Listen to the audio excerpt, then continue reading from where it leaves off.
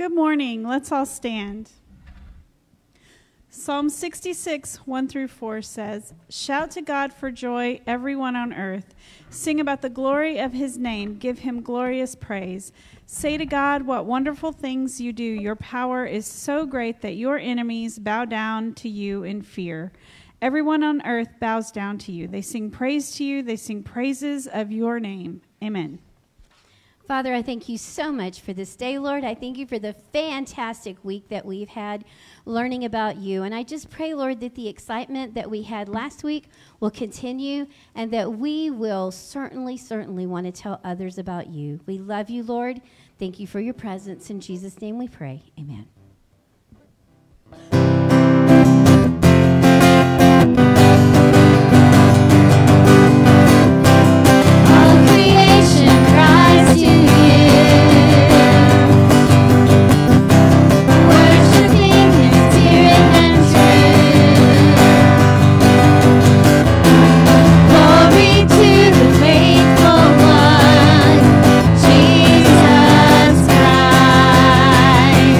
God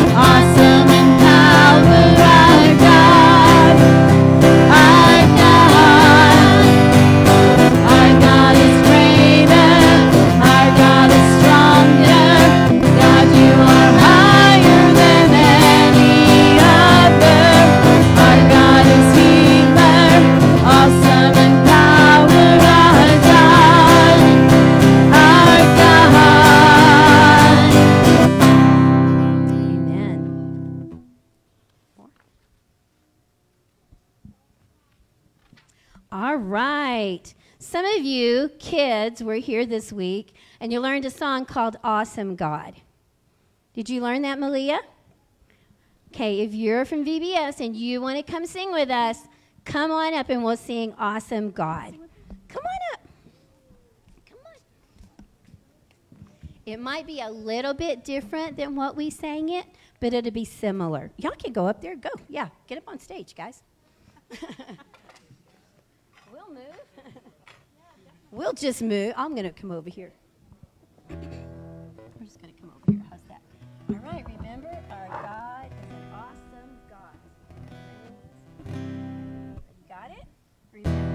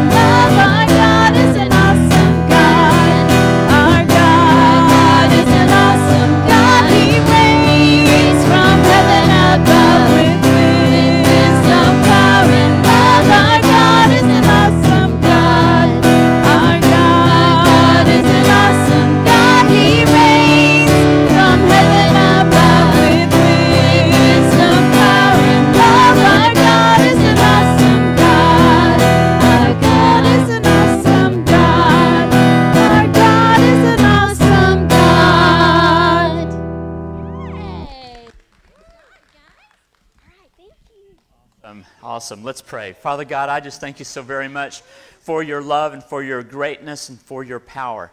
I just thank you so very much for the Bible truths that we were able to learn during Vacation Bible School and that we are going to talk about even yet today. Father, we just love you and we honor you and we give you the praise. We pray in Jesus' name, amen and amen. You may be seated. Let's take up our Dime a Day missions offering at this time. If the children would like to go to the back and get their containers, all the monies do go to support our missions work in Honduras.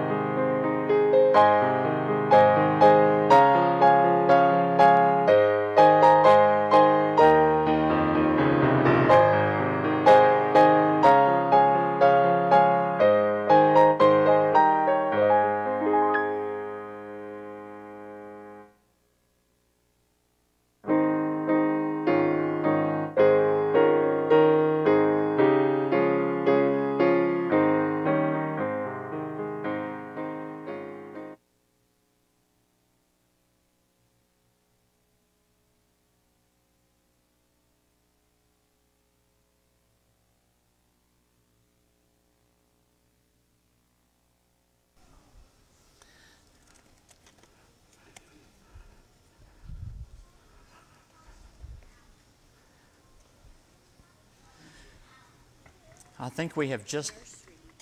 Okay, I think we've just decided that kids can stay in here this morning because we are going to talk about Vacation Bible School, but the nursery is available. Nursery is available if you'd like to take the little ones to the nursery.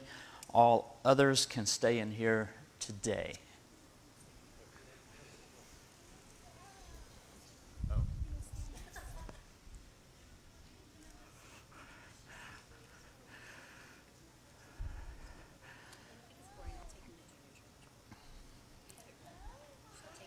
No.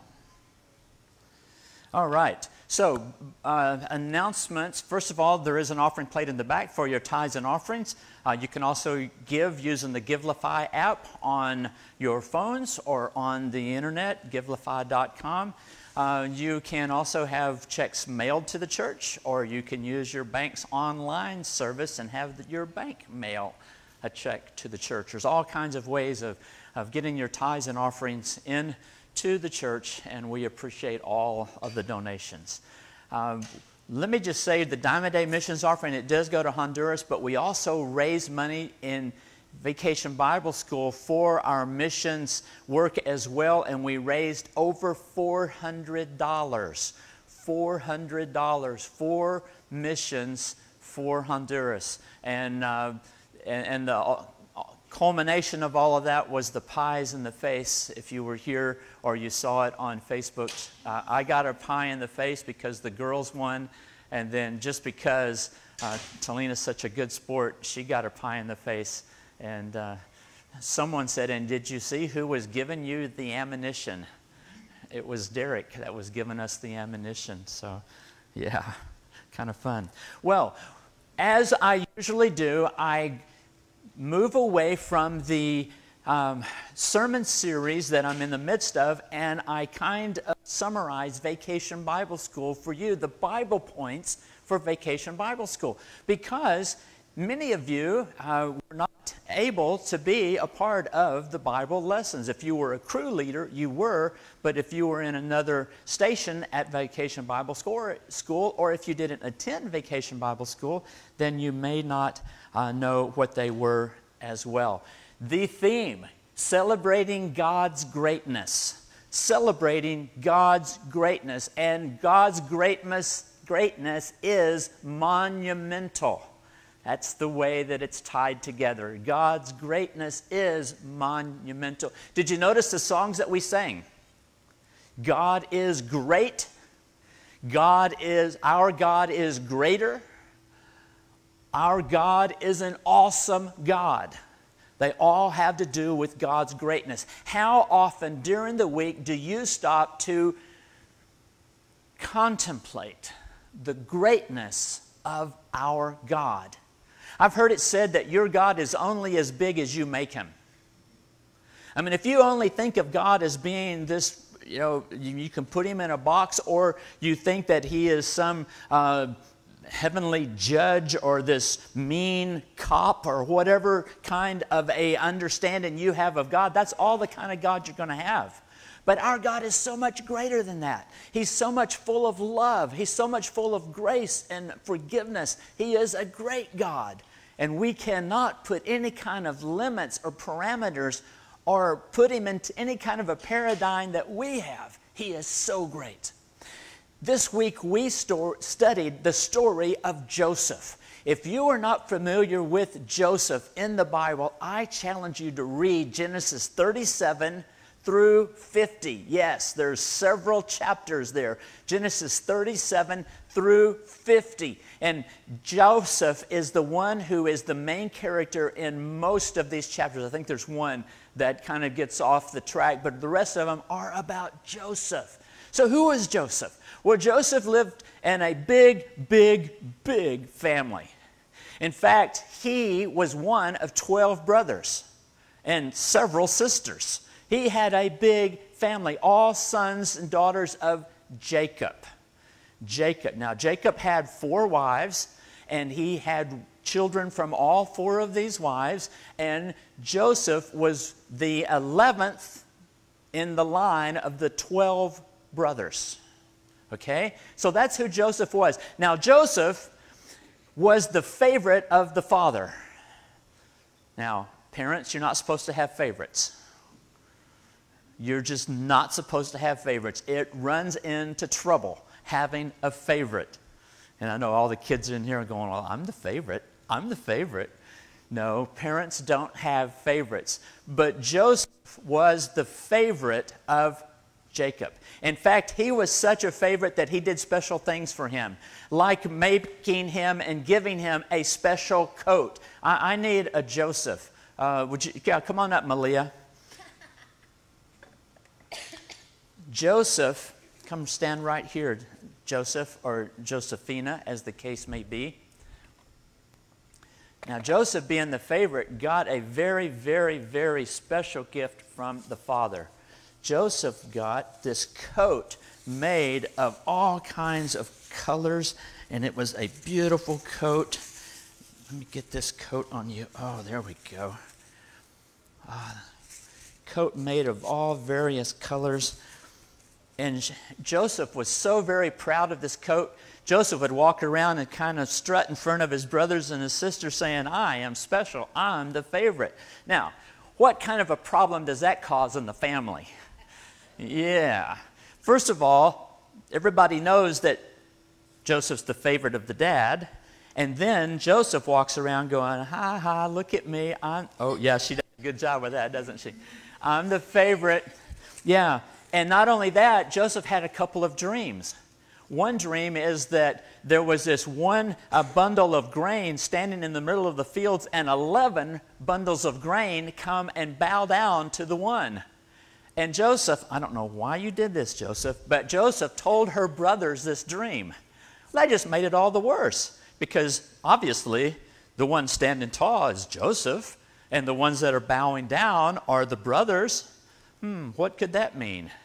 And then she had another dream, or he, rather, Joseph, had another dream, Josephina, whatever, had another dream, and it was that the sun and the moon and 11, count them, 11 stars bow down to Joseph. And Joseph told that dream as well. The moon, the sun and the moon being the mom and the dad, and the 11 stars being the other 11 brothers. Wow. Well, the brothers didn't like that. So the brothers were kind of mean to Joseph, and Joseph was kind of proud and conceited towards her brothers. One day she was told by her father to go to the fields and to find out some information on the brothers and come back and tattle on them. Oh. Well, they didn't like that idea, so they saw Joseph coming, and they took Joseph, and they kind of were mean to Joseph, and they beat Joseph, and they took this coat that was Joseph's, and they just tore it to shreds. And they took Joseph, and they threw her in a cistern, an underground water storage area that was empty. And they put her in there. Thank you so much. You can go sit down. And Joseph was in this storage in this cistern, and the brothers are going, what are we going to do with this Joseph? We need to get rid of him.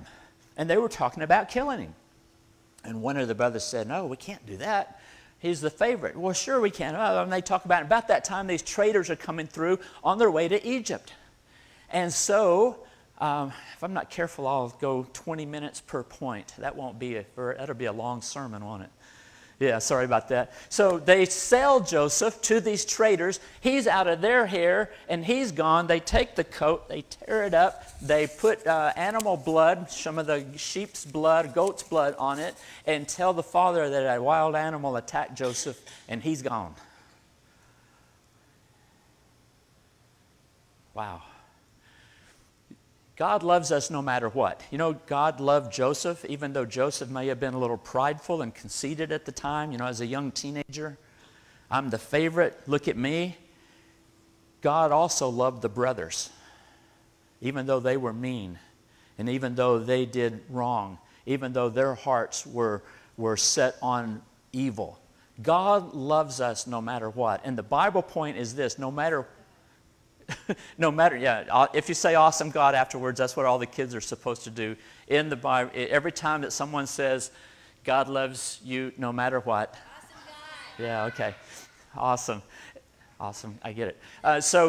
Anyway, there's nothing that you have done, nothing that you have thought, no attitude that you have had that God does not love you anyway. That's the point. And the Bible verse is, your unfailing love will last forever. Psalm 89:2. Psalm 89:2. Your unfailing love will last forever. Well, Joseph's on his way to Egypt, right? And as soon as he gets into Egypt, he is sold to Potiphar. Potiphar, you want to come up here, Rowan? Rowan played Potiphar. Yeah, Rowan played Potiphar for us. And so Potiphar was the one who owned Joseph and put Joseph to work in the house. And he quickly made Joseph in charge of all of the other servants in the house because Joseph was really good at what he did, right? So Potiphar put them all to work, and what we did in class is we had them all start doing things in and around the house, cleaning house, and they were putting out animal food, and they were cleaning the floor and this and that. And Potiphar just sitting there. You may have saw a picture of him on Facebook. He's telling them all what to do. He did a great job in his group. And so that's what Potiphar was doing. But then one day, Potiphar's wife said that Joseph did something he didn't do. And and she told Potiphar that Joseph did something wrong, but he didn't do it. And Potiphar said, well, there's only one thing to do. You go to jail. So he sends Joseph to jail. Okay, thank you. You can go sit down. So Joseph is in jail. And the Bible point is God is with you everywhere.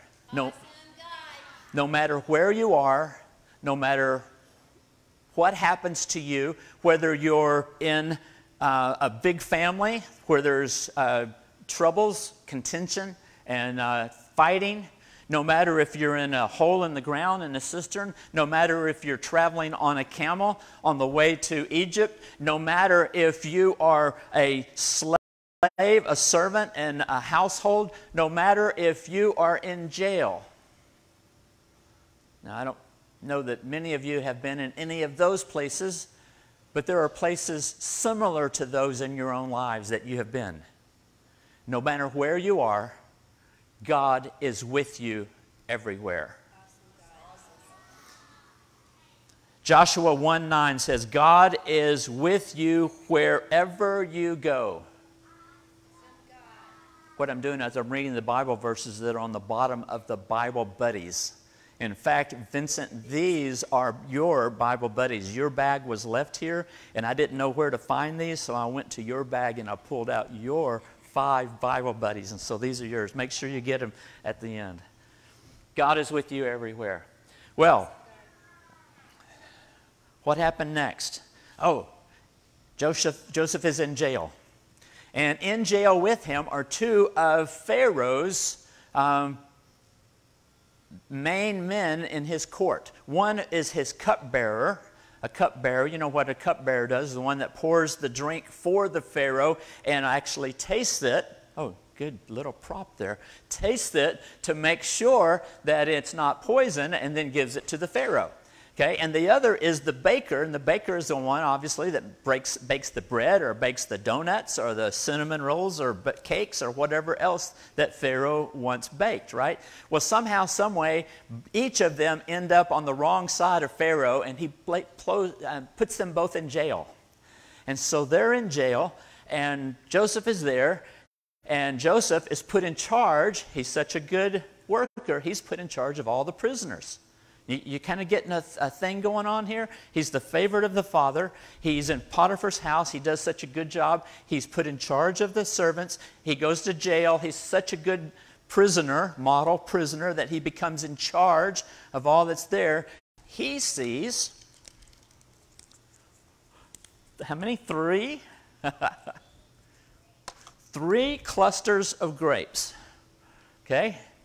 3 clusters of grapes. And he says that he takes one of the clusters of grapes and he squeezes grape juice out of that cluster of grapes and he gives it to Pharaoh.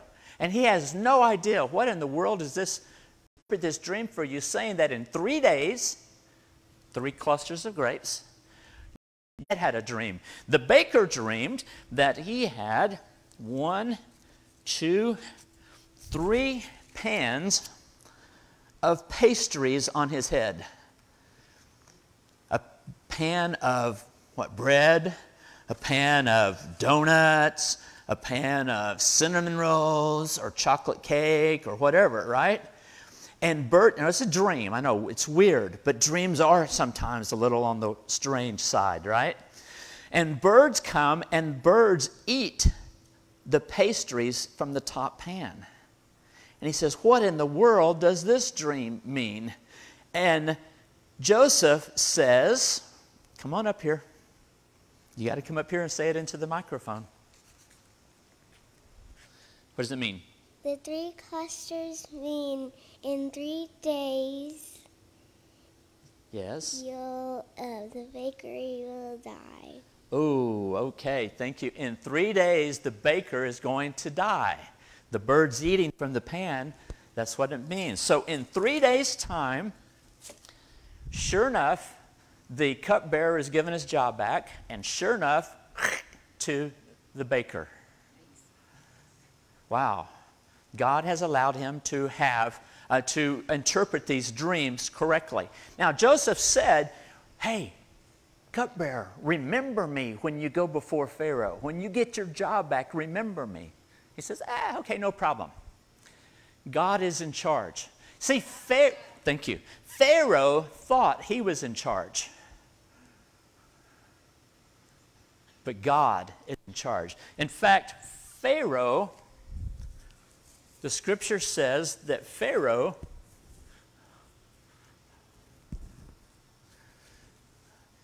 two years later, after the cupbearer gets his job back, 2 years later, Pharaoh has a couple of dreams.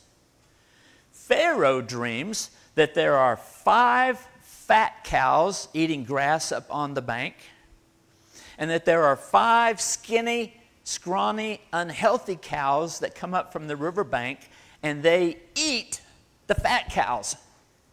7 of them. 7 cows, 7 cows. The scrawny ones eat the fat ones. What in the world does that mean? And then Pharaoh has a dream that there are these 7 luscious ears of corn.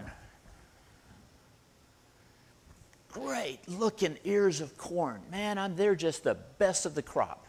And then there's these dry, withered, yucky looking ears of corn. There's 7 of them. And the 7 yucky, dried up, withered ears of corn eat the 7 good ears of corn.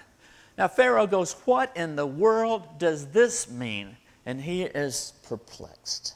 And about that time, the cupbearer says, wait, I know. Samantha, you want to tell us? You want to tell us? No. Rowan, you want to tell us? What does it mean? It means that they're going to have food for 7 years, and the next 7 years they're not going to have any food. All right, awesome.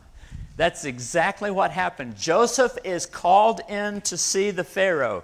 The Pharaoh thinks he's in charge.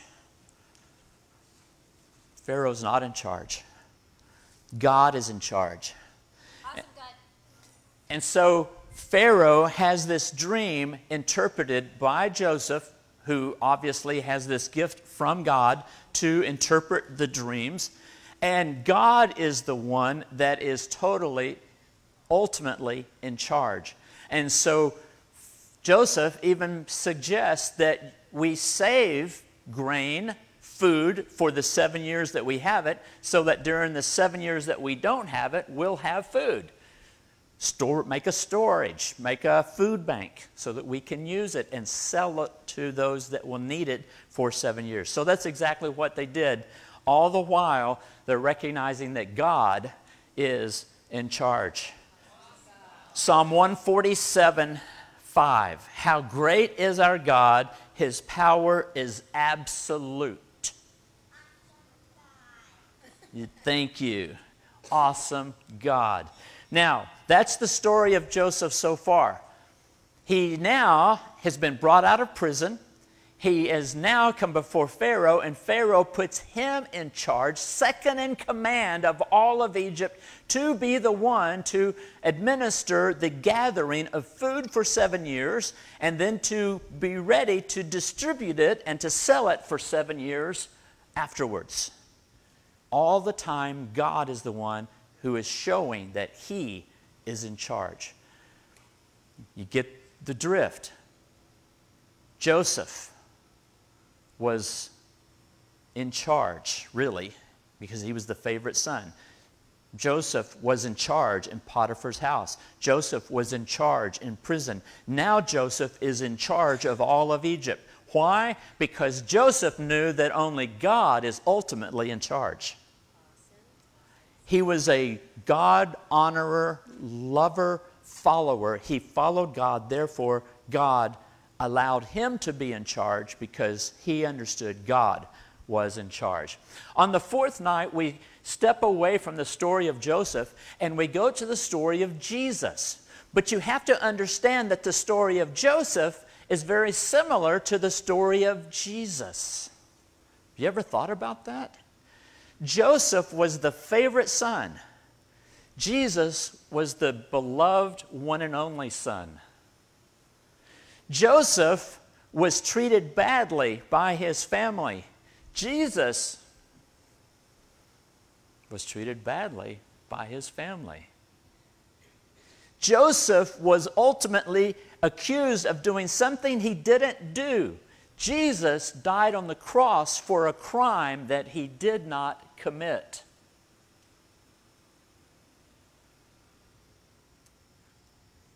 Jesus, well, back to Joseph on Joseph's side. Joseph interpreted dreams that in 3 days you'll have your job back or that you'll be killed. Jesus was in the grave for 3 days. Hold that thought.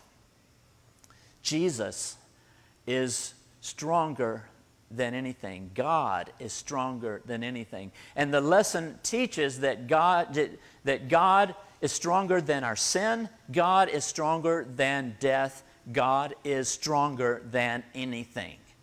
You have awesome God. You have problems in your life. You have circumstances you wish could change. You have relationships that are strained. You have maybe even things that are just going terribly wrong in your life. You know, God is stronger than any of that. God has a plan for your life. And God has the power. He has the greatness. He has what it takes to put your life back together, because all the kings of men couldn't put Humpty Dumpty back together again. But God can. God can. The final night, the Bible point is God is surprising. Come and see what our God has done. Psalm 66:5. Come and see what our God has done. How many of Jesus' disciples, when they first were beginning to find out about Jesus, said to others, come and see who we have found. Come and see. Well, the story goes back to Joseph. Where did we leave Joseph? Oh, we left Joseph in charge of all of Egypt. Now he is to the point, they've had the 7 years of good. They've stored up the grain and the food, and they have this huge storage of food in this food bank.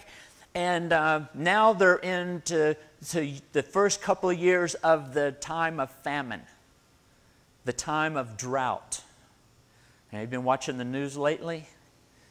Things are drying up over, not only over our area, but over several parts of the United States. Many lakes across our Midwest and the West are at their lowest point in recorded history. The Great Salt Lake is losing water. And on it goes. Conditions like that for 7 years in Egypt. Not only in Egypt, but in the entire region. Also in the land of Canaan, where Joseph was from.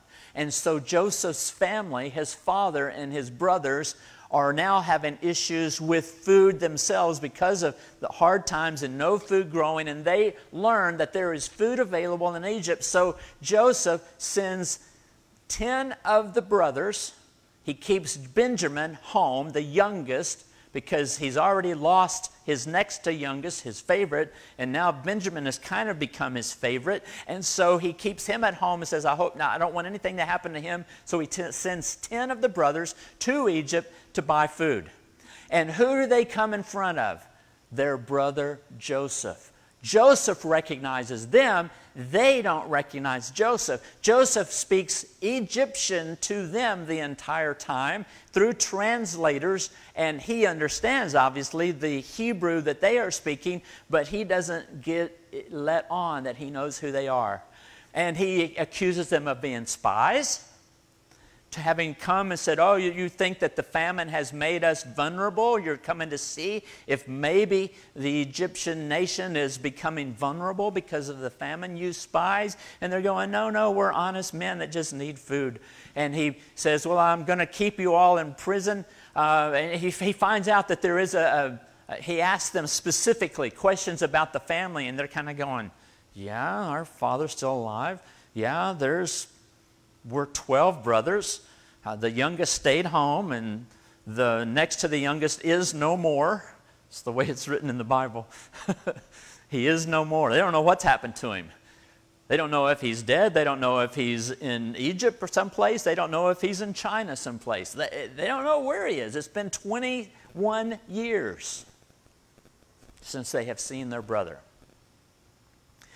Long story short, he says, okay, after 3 days of kind of playing with them, messing with them, and thinking that they're all in trouble because they're spies, he ends up not keeping all of them and sending one back. He ends up keeping one in prison, sending all the rest of them back, and asking that they make sure they bring the youngest brother Benjamin back so that the oldest one can be released from jail. Follow that? It's a lot, I know. I mean, we're talking several chapters in Genesis. You got to read it. So that's what they do. But on their way, when they make their first campsite, that first night, one of them goes to their bag of grain to get some out for the donkeys. And as he looks into their bag of grain, he sees the money that they had brought to buy the grain with. And they look in all the bags of grain, and all the money is there. And they go, oh my goodness, we are all dead men. But they go on home because they've got grain to get back to the family. And they tell their father all about it and tell how they've got to take Benjamin in order to get the oldest out. And now they're going to say that that we stole money from them. What are we going to do? So after their grain runs out the next time, yes, they finally take Benjamin with them. They take the money that they had returned in their grain, their bags of food, and they take more to buy more. So they've got all this, and they go back and they say, okay, sorry about that. There must have been a mistake. We didn't do this. Somebody, and the house manager said, oh, it was God. Your God did that. I go, okay. Long story short, this time after Joseph sees them, sees the youngest brother Benjamin, he loves his brother, but he still hasn't revealed himself to them. They send him off again, headed home. The money is back in the bags. You know, he instructs his people to put their money back in their bags. And this time, he not only puts money in their bags, but he puts the favorite. Hey, water's a favorite when it's 100 degrees outside. Puts a favorite silver cup of Joseph's in Benjamin's bag. And after they opened them up that first night, they find their money, and Benjamin, well, they don't find this. What happens is that this time Joseph sends army after them to catch them. And when they catch them, says, someone has stolen a silver cup from our master's house. And they go, no, none of us. And they start searching through the bags, and they think they're all innocent. But guess what? Benjamin has the silver cup. And so they all go back to Egypt. They're all accused of doing something they didn't do. Joseph was accused of doing something he didn't do. Jesus was accused of doing something he didn't do. He had no sin. We have sin. He took our place when he died on the cross. God is surprising. God can do more than you can ever imagine in your life. So, long and the short is, once they get back, he reveals himself to them. Oh, back to the 2 dreams that we started with. Almost forgot. When they came into his presence to buy food the first time, guess what they did? They bowed to their brother Joseph. And so the dreams that Joseph had as a teenager now have come true. His older brother, his older brothers all now have bowed to him. God knows what he's doing. God knows what he's doing in your life. God knows what he wants to do in your life. Are you ready to let him? You see, God loves us no matter what. God is with you everywhere. God is in charge, which is another way of saying Jesus is Lord, whether we want to recognize it or not. God is stronger than anything, and God is surprising. He has more planned for you than you can ever imagine. Are you willing to let him be in charge of your life? Well, the story ends. It's a fairy tale ending. Joseph finally reveals himself to his brothers. They all, after getting over the fact the brothers think that he's going to have them killed because he was sold off to slavery, he forgives them for the wrong that they did. Oh, did Jesus do something like that? Forgives us for the wrong that we do. See, I think the story of Joseph was no mistake. I think it's in the Bible to teach us and to teach those who came after Joseph for 2,000 years that Jesus was on the way. He is a type of Jesus, a type of Messiah at his point in history, and he points to Jesus, the Messiah. And now we have his story and Jesus' story. After forgiveness is given to the brothers, Joseph says, is my father still alive? And they say, yes, he is. And so they go home, they get the father, they get all of the families, they all gather together, and as they come, and Joseph buys land for them in Egypt, and they all come and they live. 70 family members, not counting the women and children, because sorry, in their culture they didn't count. 70 of them. That's an important number in the Bible, 70. 70 of the family plus others all come and begin to live in Egypt with Joseph. And the whole end of the story is Genesis 50:20. Genesis 50:20, where Joseph says to the brothers, what you did to me, you meant for evil. But God used what you did to me for good, so that I might save many people.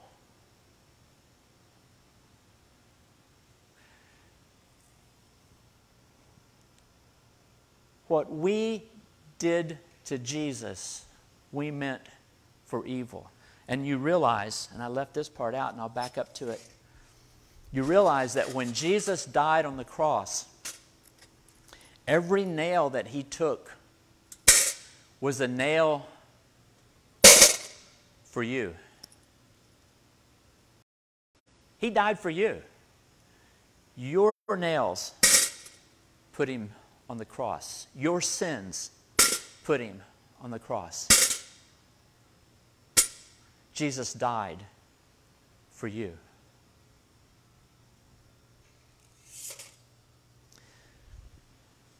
Did I finish Joseph's story?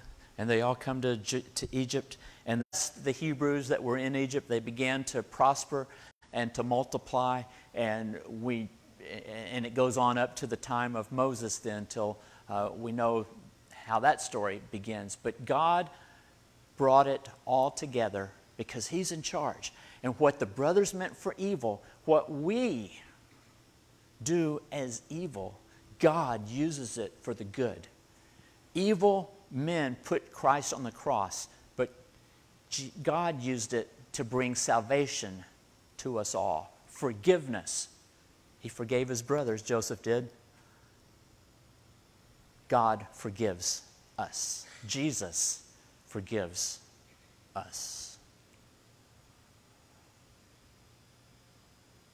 Our God is great. Our God is greater. He is awesome. He is a great, great God. Don't forget that. He has a plan for your life, but it starts with Jesus being the center of your life. It starts with you asking God to forgive you for your sins, that Jesus might live in your life, and then He will begin to bless you. And as long as you know that God is in charge, He will bless you, and He will honor you and grant you many, many responsibilities in His kingdom. Let's stand together. Father God, we just thank You so very much for loving us and for caring for us and for being such a great God. We love You, we honor You, and we just pray that You would just be with us as we continue to worship You. In Jesus' name, amen.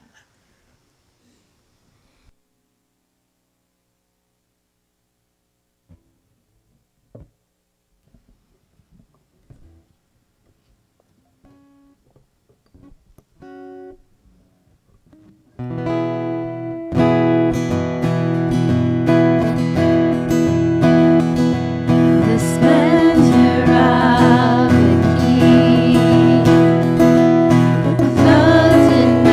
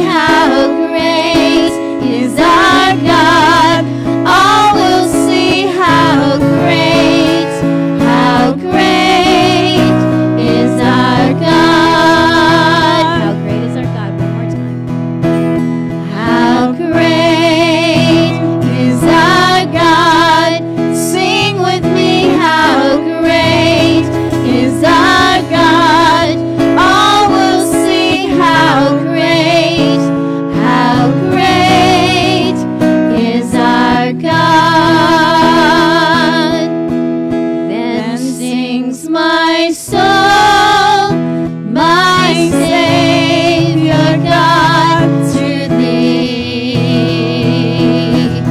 How great thou art,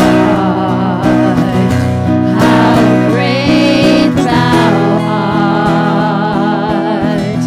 Then sings my soul, my Savior God, to thee. How great thou art, how great thou art.